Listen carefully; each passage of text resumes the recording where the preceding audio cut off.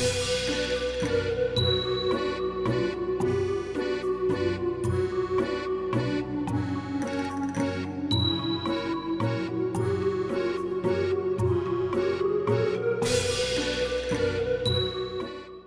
guys, let's not waste any time and get right into the tutorial. The first thing that I'm doing is using a black eyeliner pencil to sketch the outlines around the mouth, nose, and also the wrinkles around my eyes and forehead.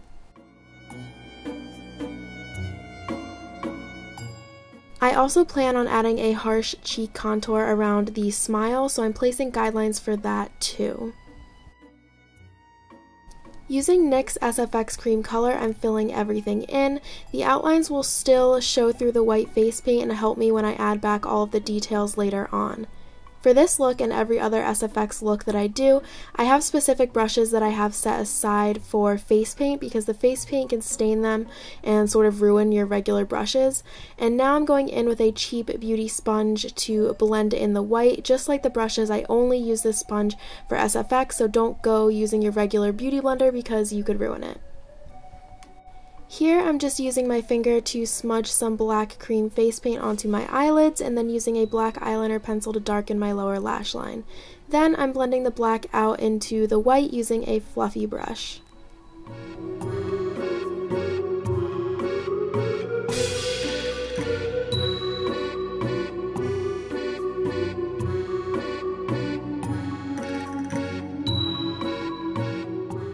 Once it's all blended, I'm going back in and highlighting my brow bone with white. I'm doing this to accentuate my brow bone because I want my eyebrows to be as arched as possible to give the illusion of anger.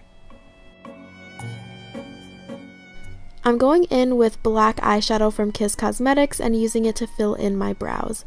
Again, I'm really trying to arch my brows as much as possible so that they are very curved in the middle and go downwards towards the front to make them appear furrowed. To achieve this look, I'm going back and forth between white face paint and black shadow to shape them.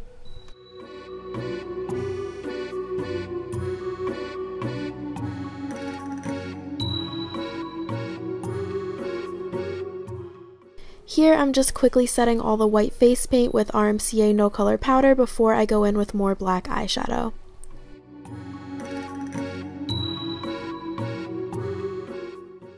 First, I'm setting and darkening my smudged out eyes. I want them to look super messy, so I'm sort of smudging them more downwards as I go farther out towards the edge of my eyes.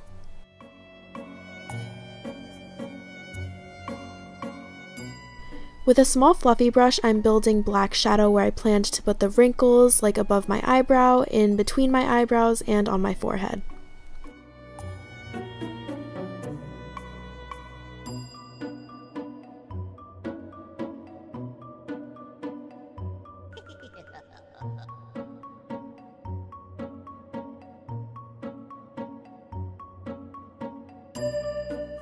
On top of the blended shadow, I'm using liquid black face paint to sharpen and define the wrinkles. The liquid face paint that I'm using is Mehron, by the way, but all of the cream colors are from NYX.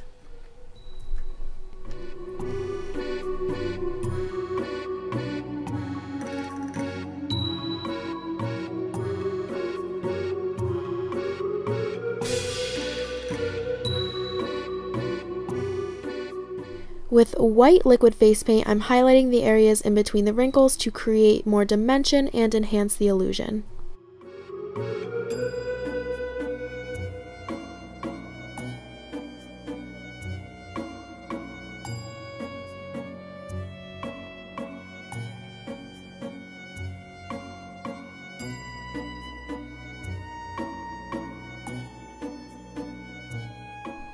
So I'm working my way down the face and using the same technique for my under eye wrinkles. First going in with some black eyeshadow to shade them and then black face paint to define them.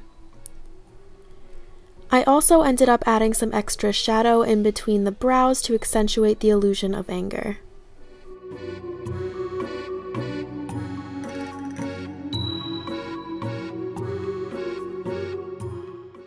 I decided to go ahead and move on to shading my nose before I realized that I had to go back and add some white face paint to highlight my eye bags.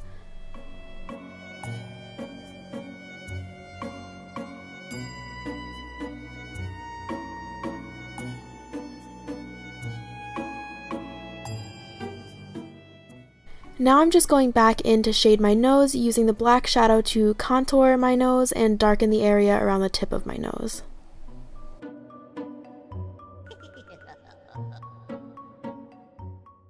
Now I'm going in and contouring, deepening the cheekbones with black eyeshadow and extending it to frame the mouth that I have planned on my face.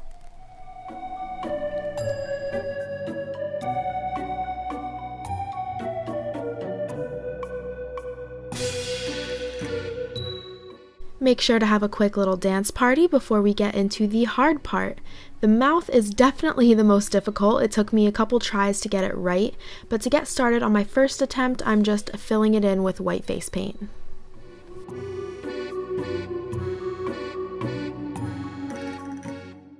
For now, to get started on the lips, I'm just filling them in with some red face paint.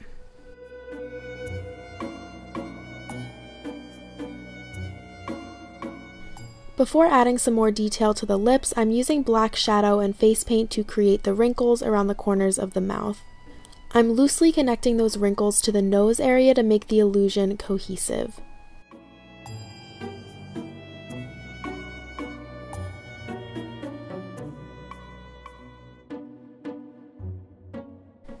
To add some shading to the lips, I'm outlining them with black and then blending it into the red.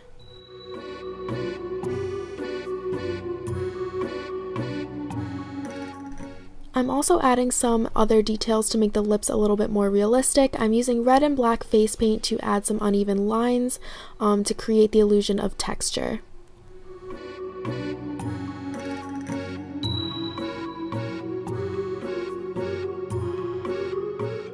I blended a little bit of red shadow around the corners and edges of the mouth to make it less crisp looking, and then I went in with white and added some highlight to the surrounding areas of the mouth.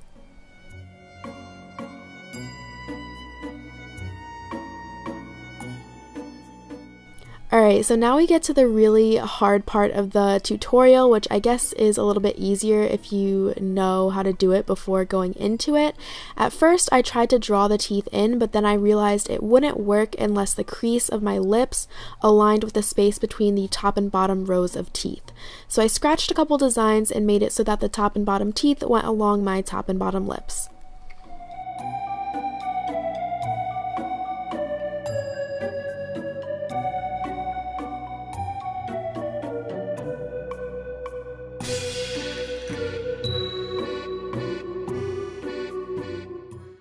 I'm using black face paint to outline the teeth and then going in with an off-white face paint that I mixed together to create a realistic color.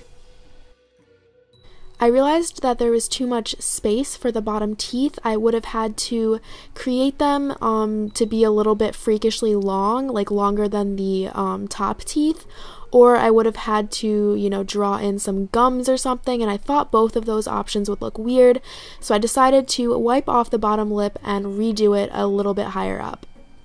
This is something that I wish that I had planned earlier in the look when I was like doing the guidelines and the outlining. So if you're doing something like this or trying to follow along, I advise you to plan as thoroughly as possible. To finish off the teeth, I added some deeper shadows to the areas surrounding them, and then I used white face paint to highlight them.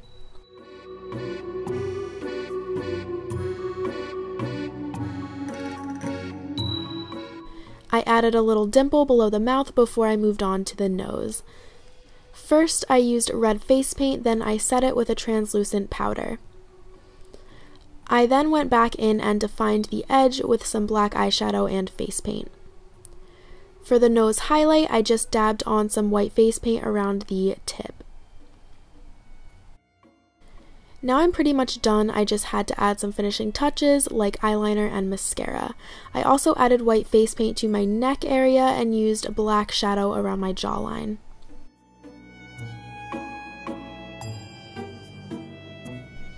To make this look extra creepy, I added contacts from crazylenses.com and fake blood, and that's it. I really hope you guys love this look. I really enjoyed creating the tutorial for you. If you recreate this or any one of my other looks, please tag me on your various social medias, Twitter, Facebook, Instagram. I love seeing your guys' creations. It makes me so happy. Also be sure to leave a comment. Let me know what you think. Like the video, and don't forget to subscribe. I will see you in my next video.